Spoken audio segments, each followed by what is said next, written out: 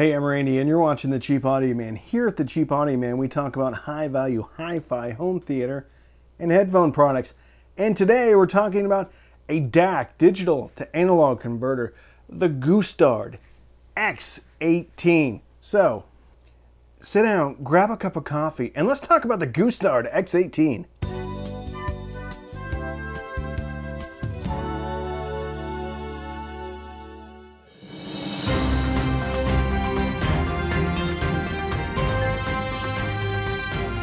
In stunning hi-fi news, Spotify announces that it will be releasing a lossless sound robot that will do light cleaning, cooking, and occasionally babysitting of your children, all while playing lossless music. It'll be available sometime this year. Ayoshida reached out to me and asked me if I wanted to review the Gustard X18. I said yes, because the X16 is very well regarded, and well, I wanted to hear the X18. I wanted to hear the X16, but that ship has pretty much sailed, so they sent me the X18, which is pretty cool. It is a DAC. It comes in at $750, has the ESS Sabre 9038 Pro chip, also uses an XMOS XU16 processor, also has Bluetooth capabilities, which is all the codecs, so, well, not all of them, most of them, the ones that you want.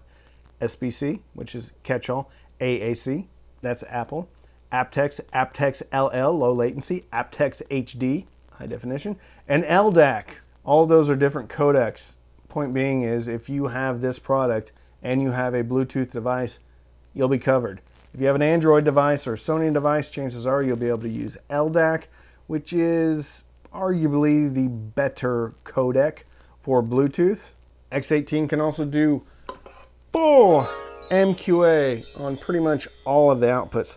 What are the outputs? I'm glad you asked. On the back, we have, from left to right, a pair of balanced outputs next to a single-ended RCA output pair. Next to that is an IIS connection for all of your digital audio IIS needs. Gustard X18 has you covered. Next to that is the AES digital connection. Just for all of your digital AES needs, Gustard X18 has you covered. Then you have a full-size optical. Above that, a digital coaxial. Next to that, you have the Bluetooth antenna, and then full-size USB. Next to that, you have a voltage switch, IEC connector. There's a fuse next to that, and then a master on-off switch. This is actually quite heavy. It has a toroidal transformer inside, and I probably couldn't do this for very long because it's pretty heavy. Very good looking. Very good looking. So this one's in silver. It also comes in black. Actually, this is a little bit sharp. Be careful and cut yourself back here. But the coating's a bit of a rough. You might be able to hear that. Coating's a little bit rough, and I kind of like that. It's very textured. On the front, it's pretty simple. Gustard logo, power on off, and then a screen, small screen. And then the actuating knob thing. So it goes, woo, spins around like that, and then it pushy right there. Spinny, spinny, pushy display. Let's talk about this display. It also has cool looking feet. I like it. It looks really good. $750. And it looks like a $750 DAC and feels like a $750 DAC. Let's talk about the display. It's fundamentally useless. Unless you are 3 feet or closer. Even at 3 feet, I really couldn't see. And I've got glasses now, so I can see even better. Still couldn't see it. So unless this is in a desktop situation or you have your rack right here, the display is kind of worthless. It's nice, but small font. Real small font. It'd be cool if you could just change it so that it lit up. I don't know, OPT for optical, whatever it is. It has the display. Whether or not you're going to get much value out of it, I don't know. Remote control. It's okay. It works. This is the same style of remote control one will get with a $150 DAC or a $200 DAC. At $750, I'm not one to really split hairs when it comes to remote controls. As long as it works, that's usually the only thing I care about. We're above 500 though. They are obviously positioning this as a premium product. It looks like a premium product. It feels like a premium product until you pick up the remote. The remote does not feel premium. The remote feels exactly like a remote you would get from a $150 DAC. I would expect, if I'm shelling out this much money for a DAC, I'm gonna get a better remote. Does it work? Yes. Is it functional? Absolutely. It just doesn't look good. It looks cheap, very cheap. Because it is cheap. I recently did a video on the SMSL M500.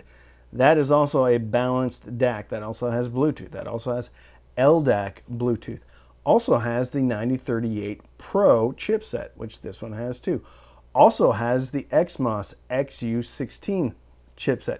There is some differences with the op amps in the Gustard X18 versus the SMSL M500. However, they respect very similarly from a hardware and a performance standpoint. That DAC comes in at $450. Now, it doesn't look like this one, but they have a lot more in common than they don't. From a sound perspective, I compared this directly to the Denafrips Aries 2. Denafrips Aries 2 comes in at $850 US-ish. And I'm going to include a screenshot because people have been saying the Denafrips Aries 2 is over $1,000. It is not. If you go to their website and in the upper right hand corner, there's a little area where it has currency.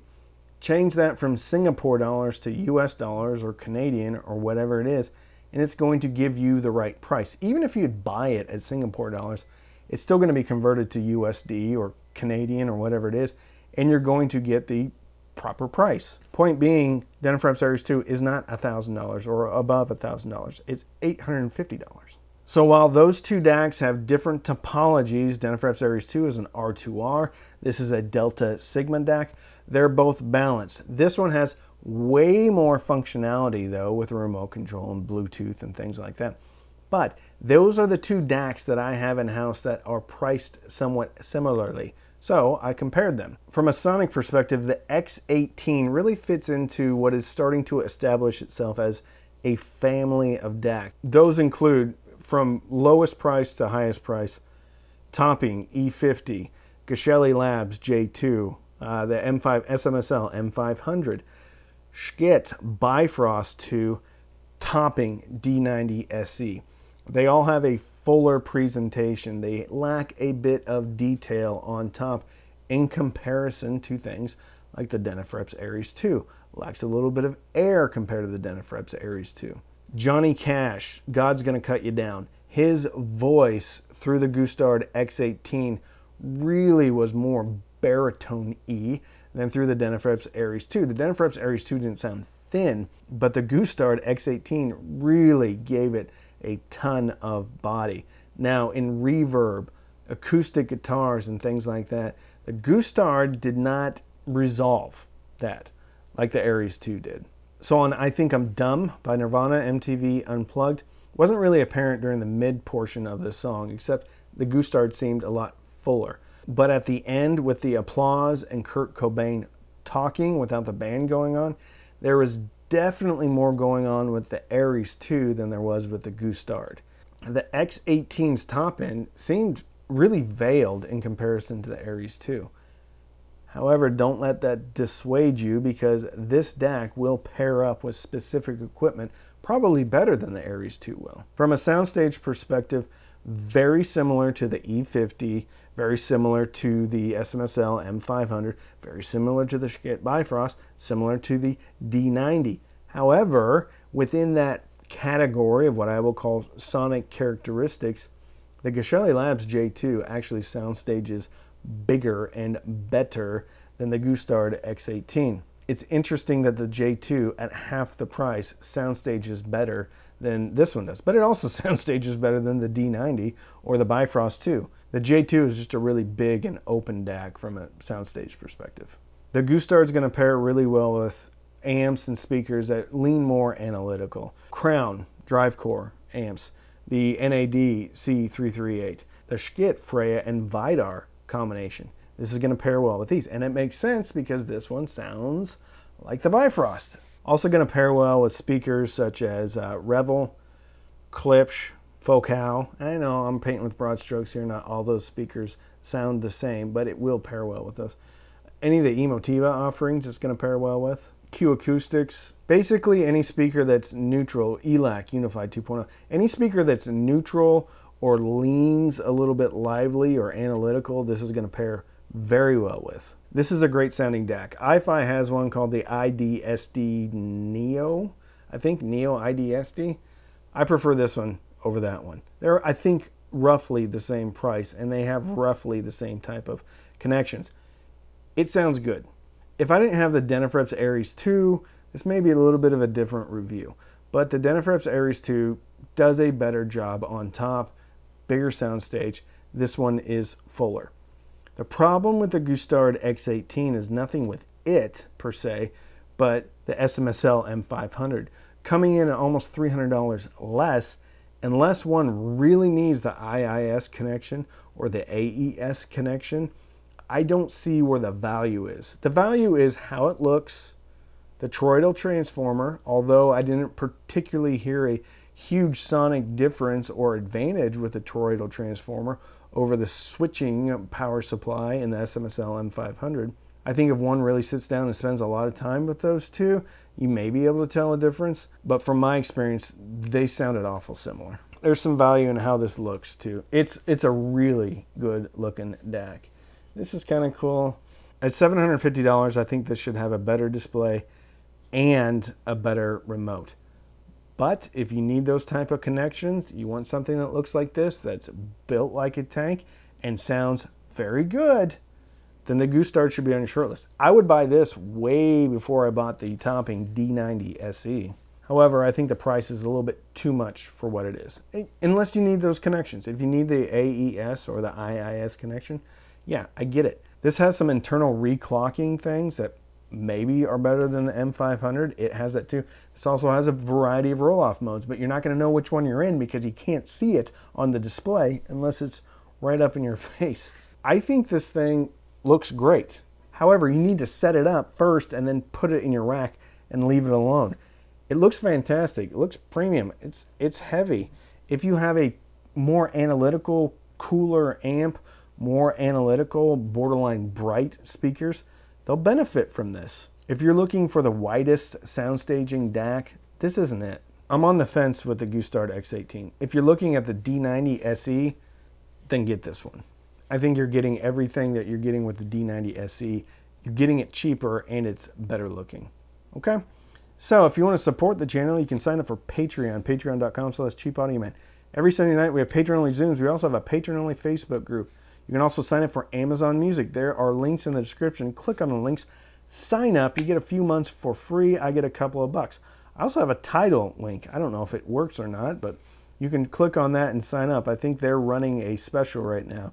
You get 3 months for $1 or $2, depending upon which tier you choose. You can also use the affiliate links in the description. I will have this linked as an affiliate link. I'll also have some other products in there. It's a good way to support the channel because it doesn't cost you a nickel extra. So don't binge watch anything. Maybe binge listen to the Gustard X18 or the SMSL M500 and fill your soul with happiness. And with that, I'm Randy. I'm the Cheap Audio Man.